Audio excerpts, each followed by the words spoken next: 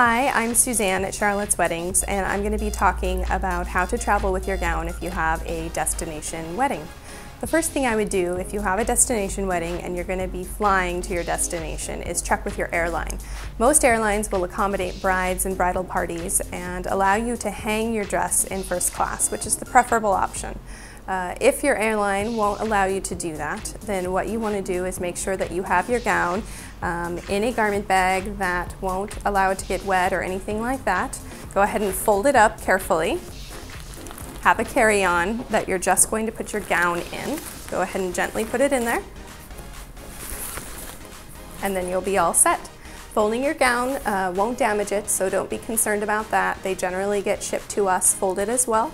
Once you get to your destination, you will be having your gown pressed and they'll be able to take care of any wrinkles that happen when you're traveling. Those are some ideas on how to travel with your wedding gown.